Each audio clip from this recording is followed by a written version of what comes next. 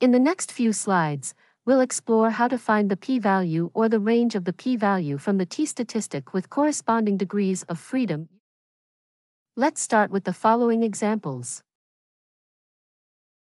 In the first case, the t-statistic is minus 2.13. The t-statistic follows a t-distribution with 12 degrees of freedom and the p-value lies on the left tail of the t-distribution.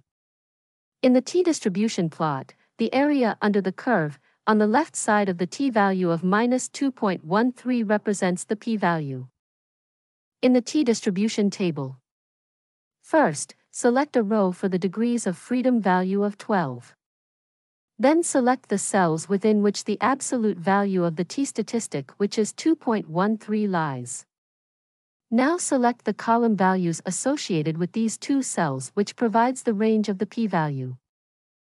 Now moving on to the second example, the t-statistic is 2.13.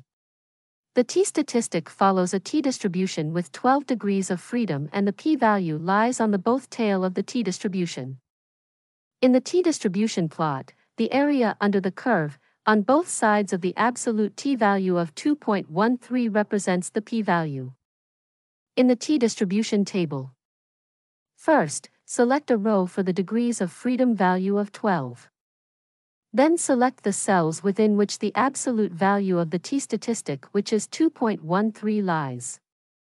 Now select the column values associated with these two cells, which provide the range of the p-value.